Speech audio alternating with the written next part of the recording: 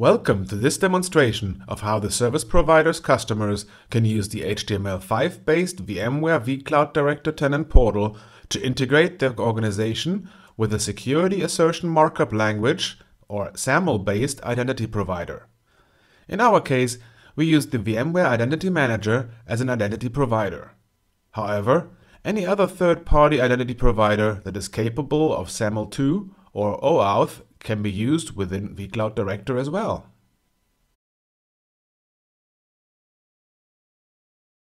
This video focuses on the usage of a SAML-based integrated identity provider. The enablement of your organization to use local or LDAP-based users and groups will be shown in another video. Before you can start with integrating an identity provider, you must be familiar with the high-level architecture and information flow of a SAML-based single sign-on authentication. Enable your organization to use a SAML identity provider, also called single sign-on, to import users and groups from a SAML identity provider and allow imported users to sign on to the organization with the credential established in the SAML identity provider. With SAML, you have three participating parties: a user agent, an identity provider, and a service provider. SAML assertion and artifacts are used between identity provider and service provider to exchange authentication states and attributes in a secure manner, without the need to actually transfer or store a user's password or other sensitive data. In order for a service provider to accept assertions from an identity provider, a trust relationship must be established. This is done by exchanging data between the identity provider, which is the VMware Identity Manager in our case, and the service provider, in our case the vCloud Director organization. During the authentication assertion, specific vCloud Director relevant information like username, email, name, and the role attribute are confirmed. The role attribute is added in case the Defer to Identity Provider role option is selected when a user or a group are assigned to a specific vCloud Director tenant role. To summarize the SAML basics and the high-level flow, our architecture consists of the three earlier mentioned systems: the user agent, an identity provider that uses different directory services like, for example, Active Directory, ADFS, or additionally other multi-factor systems, and the service provider.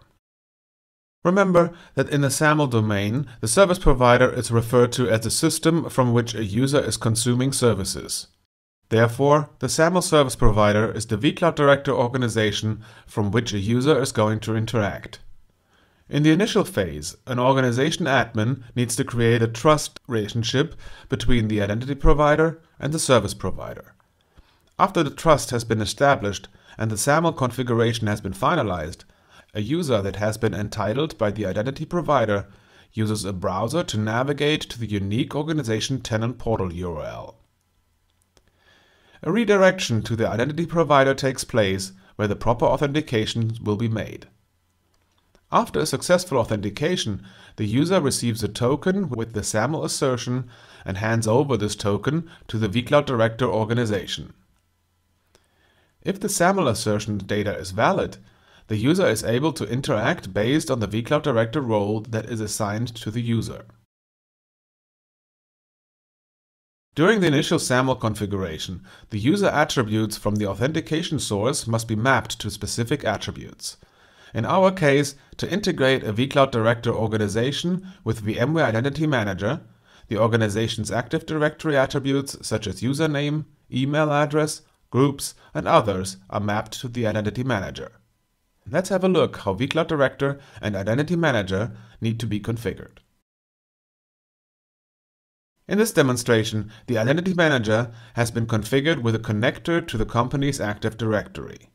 After logging in to the vCloud Director tenant portal as an organization administrator, navigate to the administration page.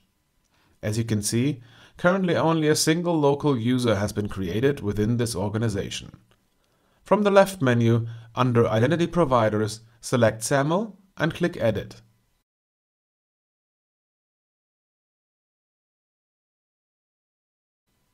Click the Regenerate button to regenerate the certificate, confirm it with OK, and specify an entity ID. Remember, this ID will be used by the identity provider and cannot be changed in the vCloud Director organization after this specification. It is recommended to use the unique organization name. Click the link to download the metadata. This information will later be required to be imported at the identity provider side.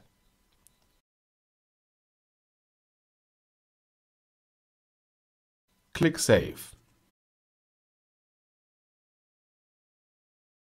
Let's switch to the VMware Identity Manager to continue the configuration. We are logged in as an administrator. In this demonstration, the Active Directory integration has already been done. We're now going to create a new catalog for the vCloud Director organization administrators. The goal is to have quick access from a catalog to the vCloud Director tenant portal and to use the Identity Manager as the identity provider. Navigate to the Catalog tab and click New. Provide a name. In this case, we use vCloud Director Happy Tenant Organization Administrator, and select an icon that will be shown for the end user in the catalog. Click Next. On the configuration page, we keep SAML 2.0 as the authentication type. For the service provider configuration, we insert the XML data that we downloaded in the vCloud Director tenant portal earlier in this demonstration.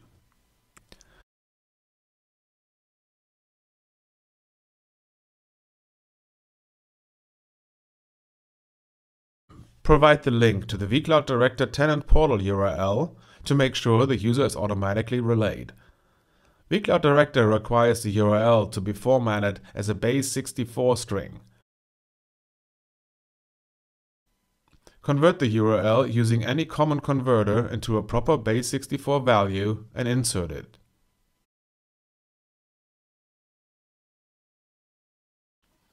Expand the advanced properties and turn on sign assertion. Include the mapping that is required to map vCloud Director attributes to the identity provider attributes. In this demonstration, the catalog object is created for all organization administrators.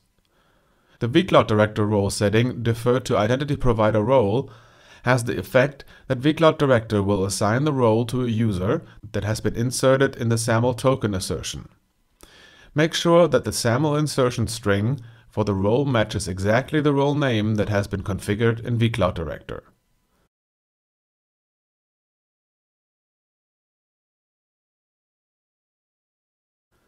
Click Next. Leave the default access policies, click Next, and click Save and Assign. Select the group that should be assigned with this Identity Manager catalog item.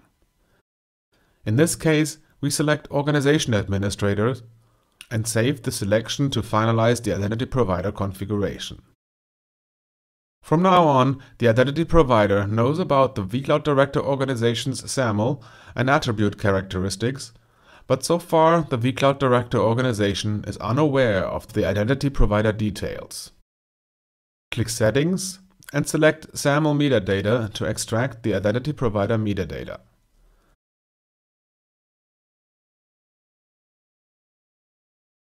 Save the identity provider metadata and close the settings window.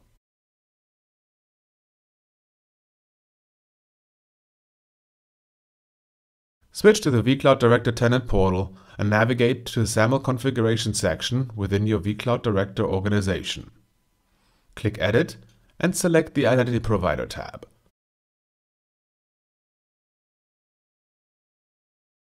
Enable the use of the SAML Identity Provider and click Browse to upload the previously downloaded Identity Provider metadata.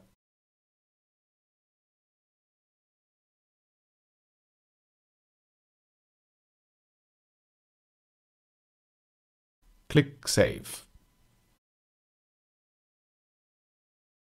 Notice that after refreshing the page, that under Access Control, you are now able to import groups. After the SAML configuration, we're now able to define users and groups that are based on the identity provider.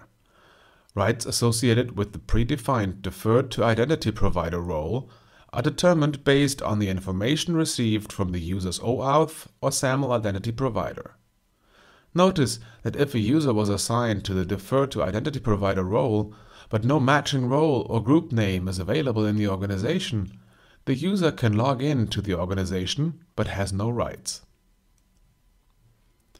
We're now going to import the Active Directory group for the organization administrators from the identity provider. On the Groups page, click Import Groups. Verify that the source is SAML and enter the group name that should be entitled.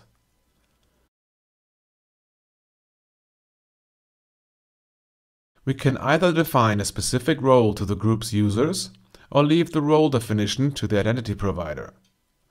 In this demonstration, we select Defer to the identity provider since the role name has been part of the attribute definition when we created the catalog item within the Identity Manager. Click Save. In the Groups list, you can now see the Organization Admins group with the SAML authentication type. From now on, as soon as you navigate to the organization's vCloud Director Tenant Portal URL, you will get redirected to your organization's identity provider. Log in with a user that is part of the Organization Administrator group that we have created earlier during the Identity Manager configuration. As you can see in the top right corner, we are now logged in as an Organization Administrator.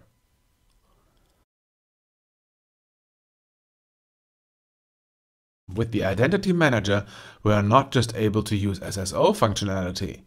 We can also use the catalog feature of the VMware Identity Manager to offer a unified catalog to all kinds of applications. Once a user navigates to the VMware Identity Manager and logs in, the user has direct access to all of the applications that belong to the user, where, thanks to the SAML integration, only a single sign-on is required. With one click, the user will be automatically logged in to the vCloud Director Tenant Portal, for example, and the account has the proper role assigned that we have configured earlier. Even though you can use LDAP to integrate a vCloud Director organization with a tenant's directory service, the usage of a SAML-based identity provider like VMware Identity Manager offers a lot of advantages. A tenant user has SSO access to the tenant portal. Multi-factor authentication can be established based on conditions. The Identity Manager offers a catalog functionality integrating other software-as-a-service applications besides the vCloud Director tenant portal. The integration with enterprise directory services require no vCloud Director service provider actions, and a single identity platform can be used to integrate multiple vCloud Director organizations. Secure and easy connectivity between vCloud Director and the directory service through Identity Manager connectors, and, last but not least, the role-based authentication control is centrally managed by the identity solution. This concludes this demonstration of how an organization can easily and effectively integrate a vCloud Director organization with an identity provider through the vCloud Director tenant portal. Thanks for watching!